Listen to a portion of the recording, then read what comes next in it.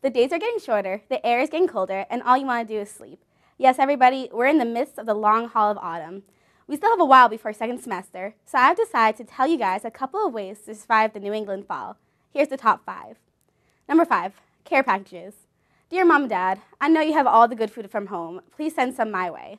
Leftover Halloween candy, Thanksgiving recipe experiments, anything to give me a break from dining hall food.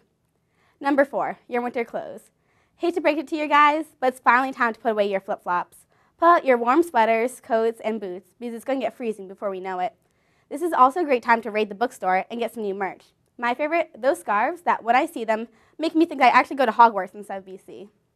Number 3, your favorite hot drink. Whether it's black coffee or an extra large pumpkin spice latte with double cream and double sugar, you're going to need something to get you up in the morning and keep you warm.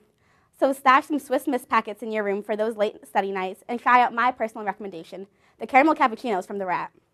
Number 2, impromptu adventures with your friends. There are a ton of things to do in New England in the fall. Visit historical sites, look at the foliage, check out some fall festivals. Or you can stay close to home and explore the campus. Just a warning, if you lose your ID during a leaf fight, you will not find it in those huge piles. Believe me. And the number 1 thing you need to survive the fall, some stamina. Maybe you have your second set of midterms, maybe you're loaded down with research papers, or maybe you just don't have any motivation at all. Whatever it is, just push through it. Do whatever you can to keep up, even if it involves blasting your favorite Christmas music a month early.